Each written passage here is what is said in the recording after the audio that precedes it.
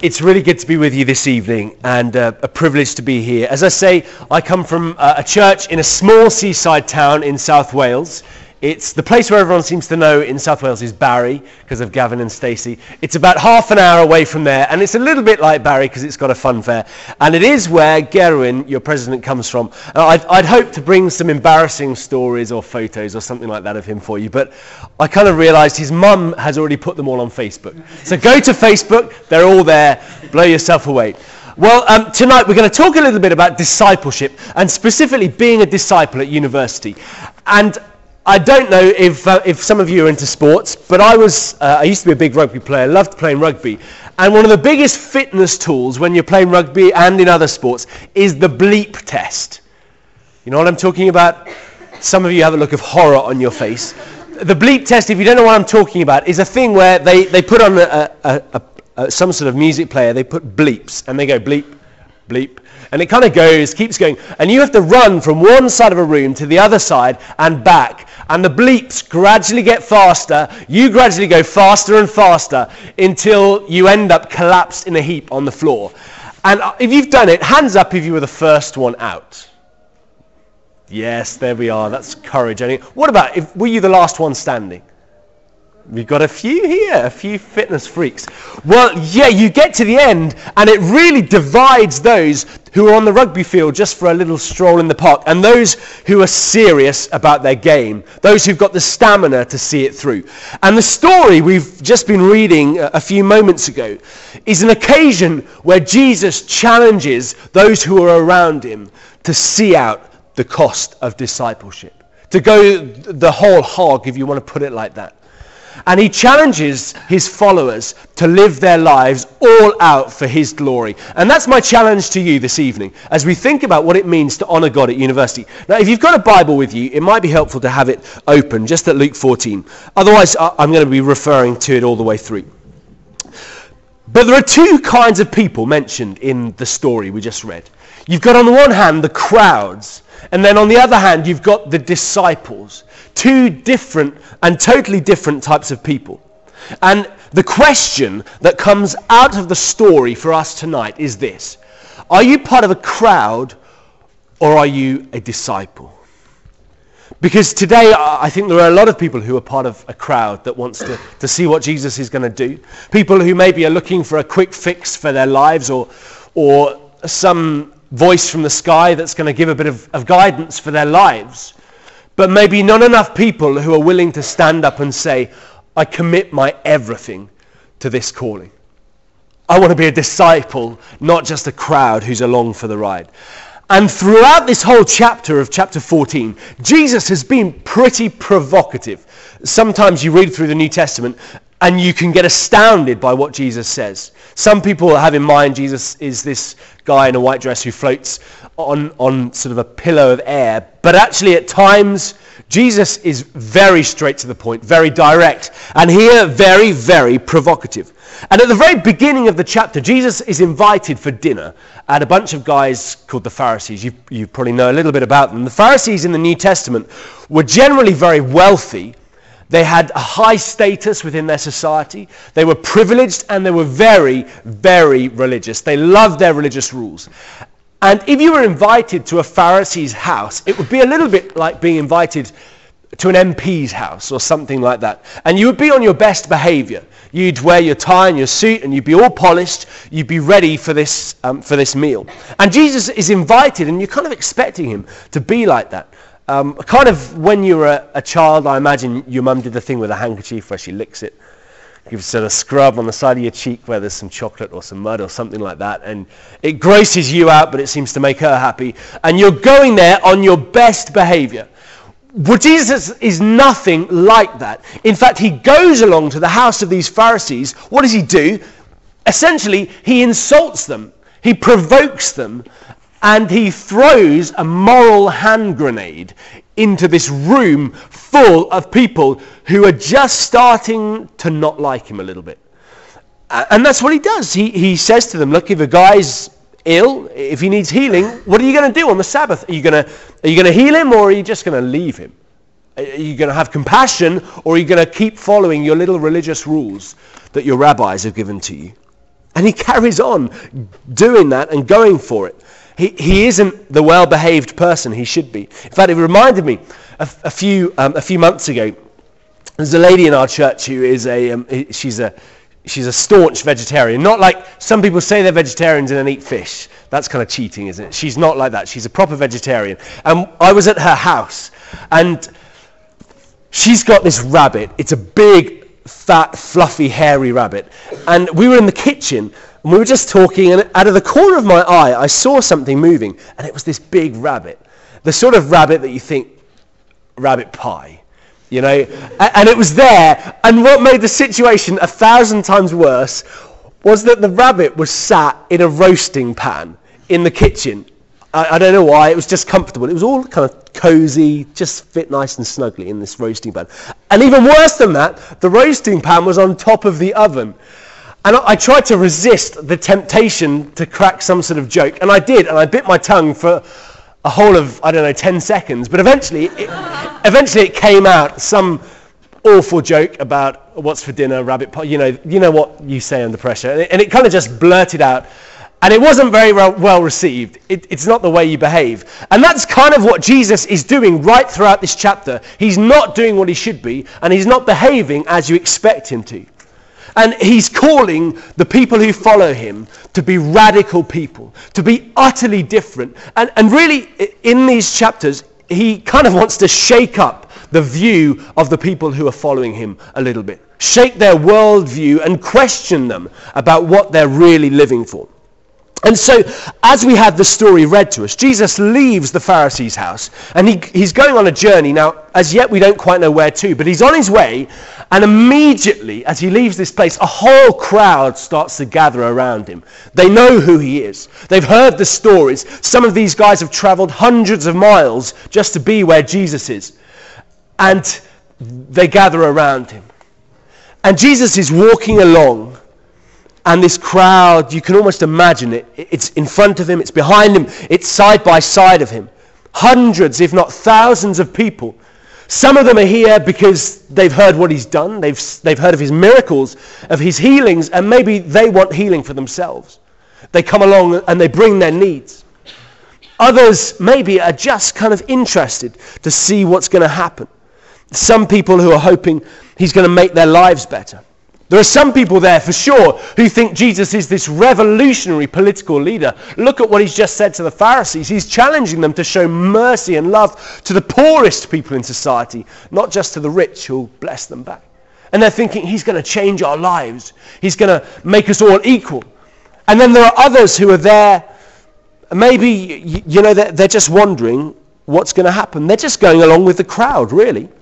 And they're gathering around him, just waiting with bated breath to see what's going to come next.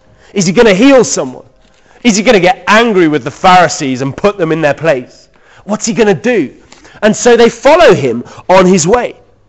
And there comes very quickly another moment where Jesus throws a moral hand grenade into the lives of these people. Now, I said last night that I kind of imagine what happens next is a bit like an old Disney cartoon. I don't know if you've seen some of the old cartoons like The Jungle Story, those sort of things, where you have a bunch of people running in a line, and the guy at the front stops, and all the rest of them kind of collide into him, and they all go flying. Well, all of a sudden, Jesus stops, and he turns round to address this massive crowd, and it seems quite sudden. He's on his way, and then he turns. And I guess they probably didn't all fall over and collapse into each other, but that would have been fun. But I don't think that happened. But he stops, and it is sudden like that. It is dramatic. But what he says is even more dramatic than the sudden change of direction that goes on here. You see, Jesus knows that there is going to come a day where this massive crowd of thousands are going to depart from him. They haven't got what they wanted. Some of them who came for healing, they haven't been healed. Some of those who came to see something big haven't seen something big. Those who came for excitement maybe have had their fill and gone their way. Jesus knows that some of them are just going to get bored and they're going to disappear. Some of them are going to get hungry or lonely and miss their family and go home. And Jesus knows that there will come a day where the crowds are no more. Whether it's when he stands trial before the Roman governor, and there are no crowds there apart from a battalion of Roman soldiers. Or whether he's carrying his cross down the road in Jerusalem and the crowds thronging the streets have pity, not cheers. Or whether he's at the cross. There's no crowd there apart from those who mock him. Jesus knows this crowd is not going to last, and so he has a really good reason for stopping these guys in their tracks and asking them, what are you doing here? And that's how this whole story unfolds. It's a what are you doing here moment. And guys, I don't know where you're at in your lives and in your degree. Some of you first year, some of you maybe you're going to finish this year and go on to get a job or to do something else. And I encourage you, like this crowd, to have one of these what are you doing here kind of moments. Look at your life and say, what is Jesus calling me to? And so Jesus stops this crowd, and quite provocatively he says to them, guys, no, you're not just along for the ride. We are here and we're playing for keeps. This is serious and it's not just a game.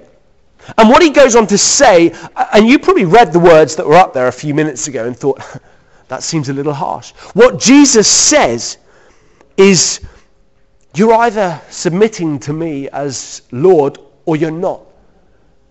You're either for me or you're against me. You're not sat on a fence between the world and me. You're either one or you're the other. Because those words that he said, I guess some of you are thinking, that sounds a little bit almost cultish. Did you read them? They're challenging.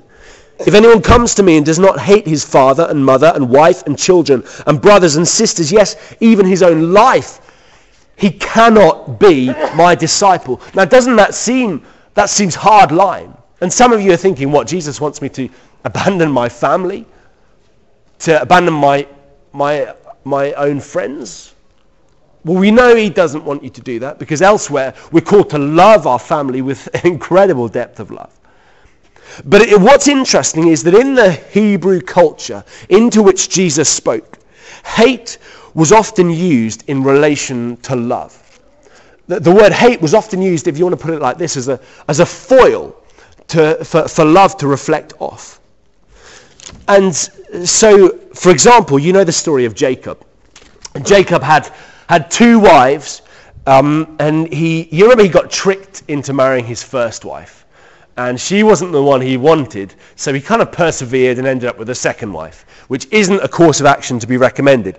But you can imagine he got there, it was his wedding day, the veil goes up, he's like, oh no, is it too late to turn back? I've already said yes.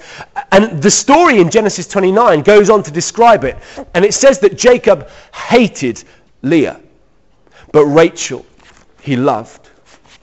Now, as far as we know, it's not describing a particular animosity that Jacob had towards Leah, his first wife, who he didn't really want.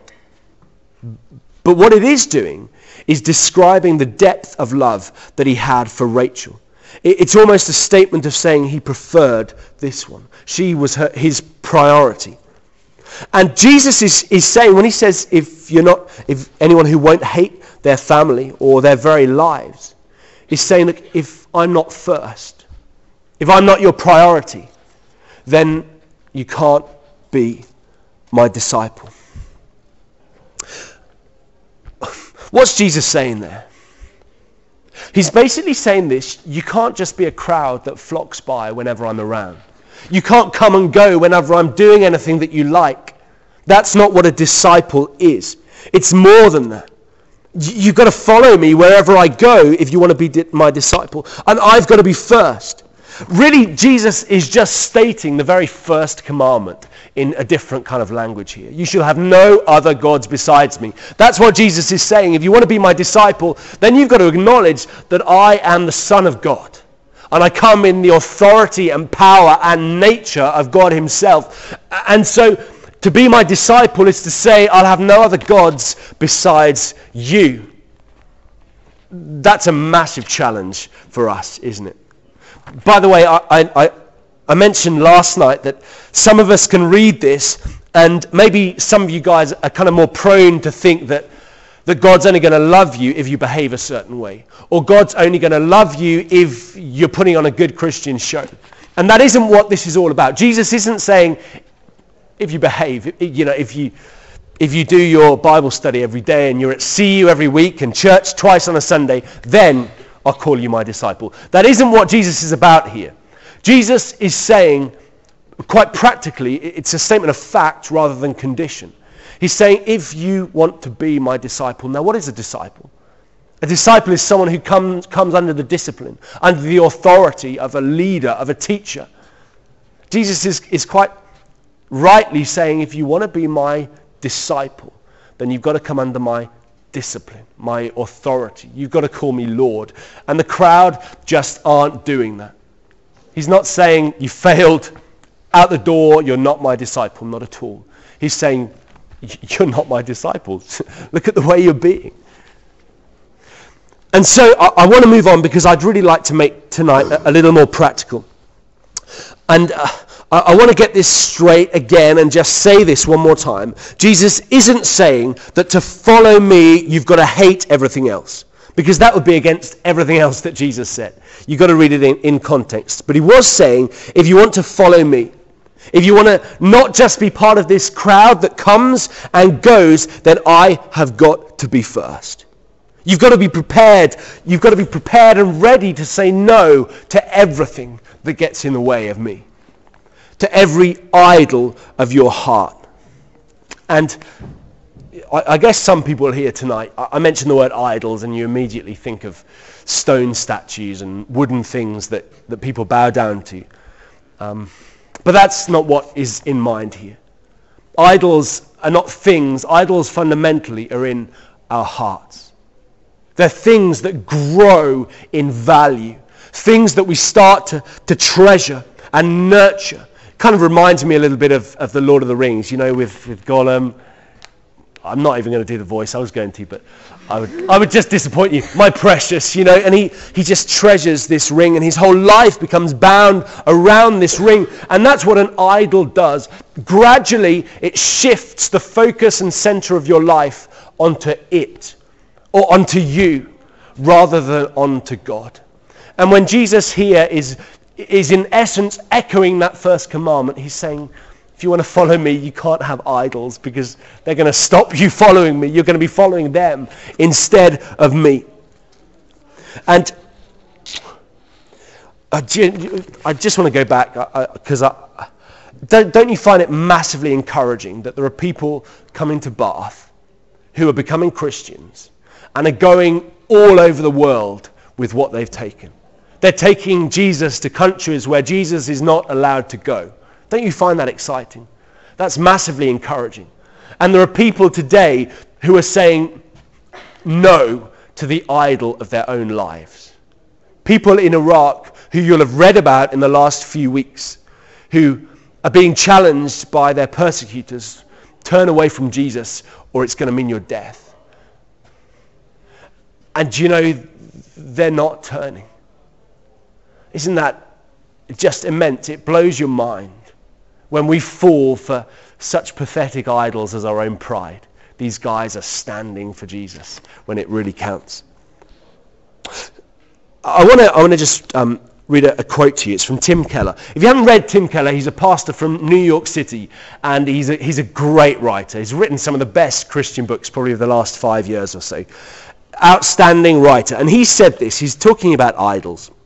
And he says this, when an idol gets a grip on your heart, it spins out a whole set of false definitions of success and failure, of happiness and sadness. He's saying literally when an idol gets your heart, it redefines what happiness is. It redefines what success is all about itself. It redefines reality in terms of itself, he says. And in the end, idols can make it possible to call evil good and good evil. And guys, I want to go a little deeper into this into a few minutes, but I don't know what the idols of your own heart are, but I know how they function. In your heart, they convince you that something is more precious or more valuable than Jesus. Something is more worthy of your attention and your sacrifice and your service than he is. somehow they become your focus and your center, and they redefine your whole worldview. They redefine your existence and what you perceive to be reality as you embrace them all the more. And Jesus is challenging his people. Look, guys, if you don't want to be part of the crowd, but you want to be a disciple, make me your treasure. Realize how precious I am. And then he goes on, and just quickly, he goes on to describe exactly the same thing in a few different ways. I love the way that Jesus always does this, particularly for me. Jesus recognizes that I say for myself, you go to Bath, so maybe you're not, but we're a little bit slow at times. And Jesus challenges them by repeating again and again and again in about 4 different ways, just so that these guys get it. And I love the way that he does that. It just shows such compassion. And so he puts it in a different way. And he says, if you won't take up your cross, you cannot be my disciple. And this is Jesus' earth-shifting call to his disciples. He's saying to them, let me put it straight, he's saying to them, die to yourself. Deny your own desires for the sake of following me. Don't be that crowd that leaves when it gets hungry or thirsty. Don't be the crowd that leaves when it finds something it's attracted to or more interested in. But follow me for the long haul. Jesus, carrying his cross, became the ultimate model, didn't he? Because he carried it all the way through those streets until he collapsed and it had to be taken up by a friend. And then he took it up and he carried it to that point of death. He was laying there on that cross. And he says, if you want to be my disciple, then follow me. Go where I go and do what I do. Don't leave me. And then he gives this strange parable. He says it again in another way, this parable to these guys, the parable of a builder and of a king. And he says, who's going to build a tower without knowing how much it's going to cost and whether they've got enough? Which king's going to go to war if he doesn't know if he's likely to win? If he knows he hasn't got enough soldiers, then he's just going to back down and not fight. And Jesus says, look guys, like he did at the beginning, just step back. Stop right where you are and think, are you part of the crowd or are you my disciple? Are you with me for the long haul? With me through the rough and through the smooth? Or are you going to go your own way? And he finishes with this final plea. And he says, therefore, any one of you who does not renounce all that he has cannot be my disciple. You guys are students, and I know you all probably live in fairly small rooms. Your entire life pretty much is lived out in a tiny box at the moment. And you await the day that you move into somewhere a little bigger than 6 foot by 6 foot. And all your possessions are crammed into this room. And for you, what Jesus is saying might seem quite materialistic. And you might be hearing this and think, well, does he want me to pack up all of my worldly goods, all my belonging, take them down to Oxfam? And that isn't what he has in mind at all here. Jesus, again, is just saying to these guys, stop. What are you willing to give for my sake? What are you willing to offer up? And we can't see this in purely a materialistic sense, though I think it's got to apply to everything, what we have and what we are and what we do. But it's got to go deeper than that, to what we think. And I wonder tonight, as you read these words, and Jesus is saying, look, renounce all that you have. I wonder how that hits you. What he's saying is quite simply this. Am I your Lord? The one to whom you say, Lord, I'm yours, and I'll go where you call me, and I'll do what you want me to do? Or am I just some friend along with you for the journey? I want to challenge you with that thought. But I want to get a little practical tonight, just for these last few moments. And I want to challenge you on some specific issues that I find challenging, and I hope you will do too. I want to challenge you to renounce some certain elements of our lives, as Jesus calls us to renounce everything. Here are some of the things that I think we can really take practically. Firstly is this. Guys, will you renounce your time for the sake of Jesus?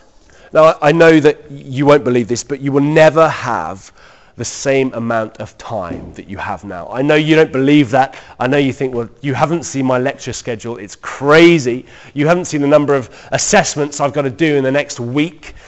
I know that. But believe me, when you finish here and you get a job, it's going to be even crazier. And when you get a family, your feet are not going to touch the ground. When you have children, I mean, you're not going to have any time. Your life will not be your own ever again. And I want to challenge you, you will not have this time over again. Unless you become a perpetual student, like some people seem to do, you're not going to have this time again. And I want to challenge you to make the very best use of your time. When I was a student, I read more of the Bible probably than I've ever read at any other point. I read more Christian books than I read now. I memorized more of the Bible than I memorize now. Just because we have that time. And the calling is, will I renounce it? Will I say, Jesus, it's yours. Whatever you want me to do with it, whatever is most constructive, whatever's going to build me up and build up my brothers and sisters here, I'll do it. I'll go for it. I want to give you that challenge. That's the first one. So dig into the Bible, read good books. If you're not sure which books are good, speak to your staff worker, because I bet he can get you some fab discounts on some great books. He's your man. Do that. Secondly, here's the other challenge. Renounce your sin. Renounce your sin. And Jesus goes on after this whole illustration, this whole event, to say, if you're my disciple, you've got to be like salt in this world. And I don't know if you've ever done that trick. I have. Some of you are probably too good to do it. I know that. But the trick where you get the salt shaker and the sugar shaker, and you know what's coming, don't you? You swap the lids over. So now the salt shaker's full of sugar, sugar shaker is full of salt, yeah? You've done it? No. Gosh, you guys in Bath, you're so well behaved. Well, hey, do you know what happens when someone then who you've placed the salt shaker, the sugar shaker in front of, you've placed it there quite strategically, right in front of them at breakfast time. They take the sugar shaker and they shake it all over their cornflakes, and then they pour in the milk and they take their spoon, and up the spoon goes to their mouth and in it goes. And you know what happens next? There's a scream, there's a lot of spitting, and there's a lot of cornflakes all over the room, because they realized pretty soon on that that was not sugar they put into their cornflakes, but salt. You see, no one confuses sugar with salt when it goes into their mouths. And Jesus is saying no one is supposed to be able to confuse us as Christians. And so this battle over the temptations that affect us, the things that draw us, is worth fighting, because it's paramount in this battle to display the glory of Jesus. See, if we're just like everyone else, then what are we showing about Jesus? What are we showing about how precious he is? Remember, Jesus is saying, you're either for me or against me. There's no fence to sit on between me and the world. And we can't afford to be half-hearted in this battle between us and our own sinful desires, between us and our thoughts, between us and the idols that grasp our hearts and convince us that they're more valuable than Christ. And I guess in this room, there are probably a whole host of different issues that you struggle with in this area. As you think of your own temptations and the idols of your own heart, I guess there are a whole load of things that you struggle with. But I know what some of them are. Having been a student worker, I know exactly some of the temptations that are common to everyone who is in your situation. And I would say I'm 99% sure that within this room, there are some of you who struggle with pornography. And it's a big issue for some of you. It's a battle that you struggle with maybe every single day. And you know what it's like? You get to university, it's like, hey, free Wi-Fi, free internet, what shall I do with it? Hey, the world's your oyster. And you kind of go down that route. And guys, I just want to say that today is the day to pick the fight. And today is the day to, in the grace of God, stand against that. If you're struggling with that, can I just encourage you today, commit to starting to fight against that. because it's only going to get harder.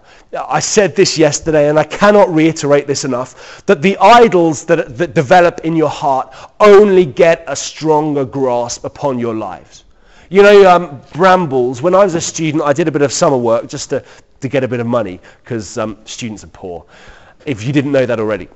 And I remember wrestling with a bramble bush that seemed to me to be the size of the Eiffel Tower, just immense. And it was a beast of a thing. It was like this thick in places. And you'd cut it all down, you'd wrestle with it, but it was so big, so enormous, so well developed. You'd take it back down to the roots, and then the next year it would grow back twice as strong and twice as vigorous. And that's how idols work. The longer they're left to develop their roots in your heart, the more of a grasp they get upon you. Guys, if that's the issue you're struggling with, fight against it today. Don't let it linger. Don't let it lay a grasp upon your heart. If that's the particular issue for you, can I just encourage you, find a friend who you trust, who you can be accountable with. Talk it through. Get the support you need, because you're only going to get through it with support. Maybe for some of you, your issue is getting here to university and the whole new culture that really you find at uni from home. And for some of you, you'll have been used to it. But some of you have got here and you're like, wow, there's so much alcohol, so much drinking, so much stuff going on that I didn't do before I got to university. And I just want to encourage you guys that drinking and getting absolutely wasted to show that Jesus is cool doesn't work. Because it doesn't. It doesn't show that Jesus is cool. All it shows is that you've given in. And all it shows is that he isn't really worth living the life that he calls you to after all. I want to encourage you guys, if any of you are tempted in those kind of areas, in the way that you're living your life, then just take Jesus' words and say, I want to be salt. I don't want to be non-recognizable with the rest of the world. I want to be different, and I want to be salt, and I want to show what Jesus is like. I want to show that he's precious to me and is more valuable than anything that I can get from this world. So I challenge you, whatever the temptations you struggle with, whatever your struggles, start dealing with them, whatever the idols. Some of you guys, I know, probably struggle with issues over how you look and how you feel that others see you. Some of you, maybe in this room, just feel that you're worthless. I'm going to say that will get a bigger hold on your heart as well. And the message all the way through the Bible for you guys is that you are loved more than you could possibly imagine. God's deep, deep love for you is so deep. Well, hey, I want to move on because I think I've probably talked for too long already. But I want to move on just to a couple of other things. Fourth one is this. Guys, renounce your hearts. That sounds a bit bizarre, I know. But I simply mean this. What do I mean? Jesus doesn't want slaves. He doesn't want robots. He doesn't want people who are somehow legalistically, staunchly like Victorians with a stiff upper lip saying, okay, this is what I must do. This is what I will do. I'm not going to do this and I'm not going to do that. I'm not going to go down this route and I'm not going to go down that route. He doesn't want that. He wants people who are so in love with him, so delighting in his glory, that everything else seems worthless. There are so many examples of this through the Bible, and we haven't got time to go through them, but here's just a couple. So, do you remember Moses? In Hebrews, it describes how Moses considered the reproach of Christ greater riches than all the wealth of Egypt. Literally, Moses turned aside from the greatest treasures of this earth to suffer for Christ. And he counted that more valuable. And I know for some of you that following Christ has a cost that may seem too much to bear. Some of you, maybe in the future, are going to go to places where it's tough. Some of you guys will probably be missionaries in hard places. And I want to encourage you with these words. Christ is more precious than anything that you will lose. Paul saw it in a different way. And he says, looking at every achievement he's ever earned, every wealthy good he has ever possessed, he looks at everything that his life encompasses. And he's able to say this, I consider it as loss, as nothing compared to the all-surpassing worth of knowing Christ. And I just want to encourage you today, whether it's your own life or whether it's the sinful temptations you're struggling with, just have a look at them for a brief moment. Look at them and then look at Christ. And the more you look at him, the more you will be able to say, he has a surpassing worth. He is valuable infinitely compared to these things that I'm called to leave or to abandon. I'm going to just say these last two really quickly, okay? I promise. My congregation at home, they know that when I get to the end, I say, I promise this is going to be short, and it never is, but I promise it's going to be almost very short. Because renounce your one-man island mentality. Jesus was not building a group of individuals here. He was building a band of brothers, a team of disciples who could encourage each other and help each other and strengthen each other. You guys, you need each other through these years and through the future. If any of you guys who are first years, you're not part of a church yet, can I just encourage you, get stuck into one, commit to it, love your church, love your brothers and sisters, and build them up. Because that's the only way that we can really be disciples. You can't do it on your own. And especially with some of those struggles that we talked about, you cannot. If I could put this in flashing lights, I would.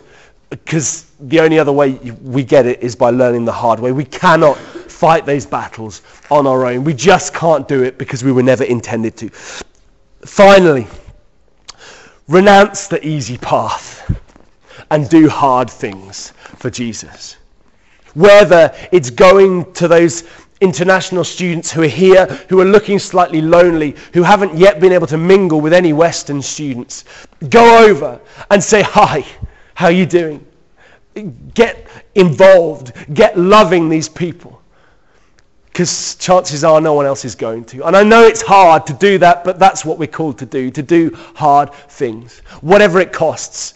Let's be the people who say we will do it because Christ is precious and he's worth it.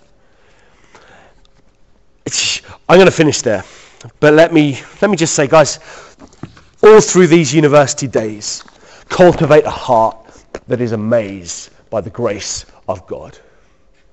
Don't ever drift away from the immensity of what Christ has done for us at the cross. Because, and I say this just from experience, that the more I have seen of the cross and the more I have grasped of how deeply I've been loved despite my sin, the more I love Jesus, the more I delight in his glory, and the more I see that the things that attract me and the things that try to be idols in my own heart are worthless compared to who he is. Let's never drift from the amazing grace of God. Otherwise, we just fall into legalism and just doing things which God does not want. I'm going to finish there. So guys, would you pray with me? Father, we praise you this evening that we are a people who have been purchased at great cost. We thank you, Lord, that tonight we have been bought by the blood of Christ. Thank you that you freed us from our past. You freed us from the chains of our own sin and guilt. And you freed us to live as sons and daughters of God. We praise you, Lord, for this grace that says, I give it to you as a free gift. I love you. I choose you. I lavish my love upon you.